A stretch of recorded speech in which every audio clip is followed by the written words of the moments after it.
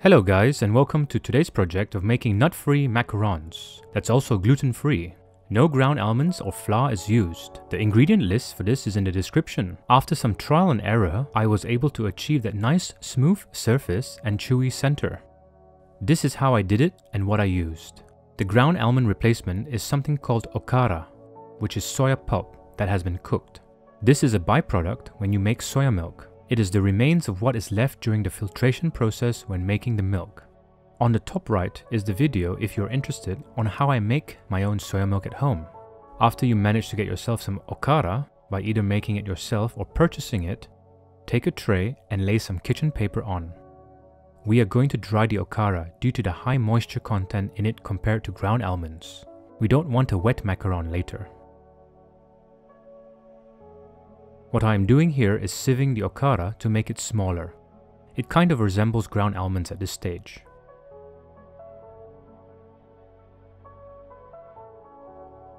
Place some more kitchen paper on the top and place it in the fridge unwrapped. The fridge will dehydrate the Okara, leave it be overnight. In the meantime, while waiting, do check out my other videos. Here is a link on the top right corner. The next day, we can start the macaron process. Take a small pot and pour in 75 grams of water in first. Then 300 grams of caster sugar. Place the pot on the stove to medium to high heat. We want it to boil until it reaches 118 degrees Celsius. While that is boiling away, place in your mixing bowl 110 grams of room temperature egg whites, preferably 2 days old that has been left out outside at room temperature covered. Let's check the boiling sugar syrup. Now it is at 112 degrees. We can turn on the mixer to maximum speed. Once the syrup reaches 118 degrees Celsius, take it off from the heat and pour on the side of the mixing bowl, a slow and steady stream. Let that whip until it cools down and thickens up. We want the temperature of the meringue to be about body temperature.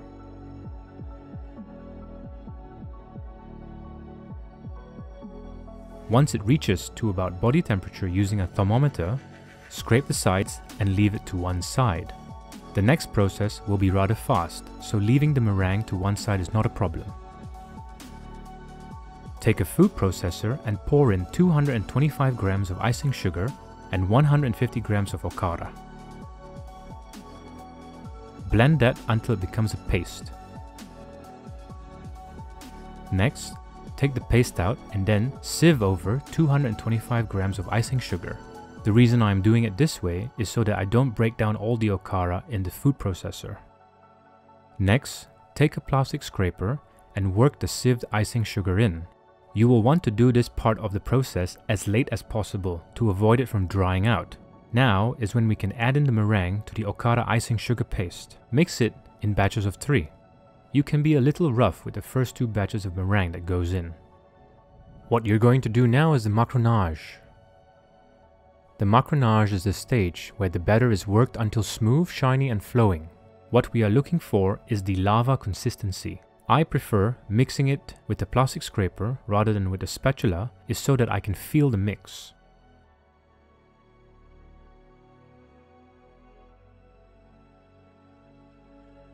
Pull up to check the mixture.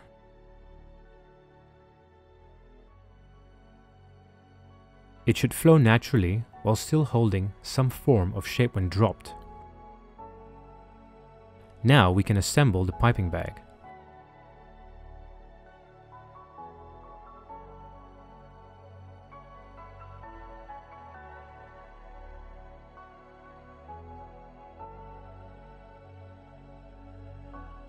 I will be piping on a baking mat. You, of course, can use baking paper or a silicone mat. At this point in the experiment, I am not looking at the sizing. That can be up to you. Also, make sure your mat is totally flat. Unfortunately, mine has a crease in it. How unlucky, it's also in the middle. Tap the tray below with even taps on all sides. I do about 2 taps per side, so about 8 taps in total. Leave the macarons to set for at least 30 minutes. You might have to leave it longer depending on the humidity in the room. Come back and check. Touch the surface of the skin and see if it has dried.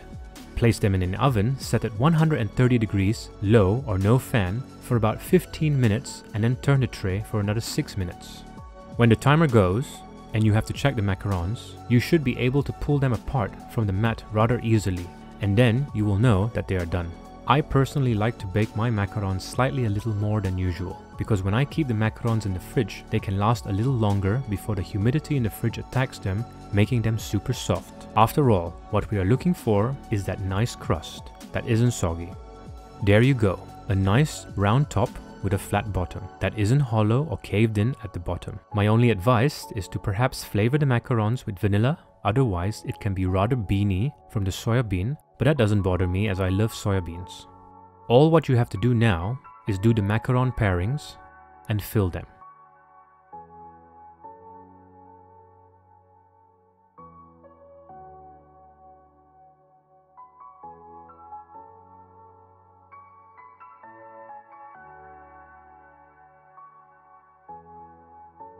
And there you have it, guys, on how I made nut-free macarons. As usual, it was a pleasure having you with me today. If you enjoyed what you watched, please leave a like, comment down below, and subscribe to be notified of upcoming videos, and I shall see you in the next one. Bye for now.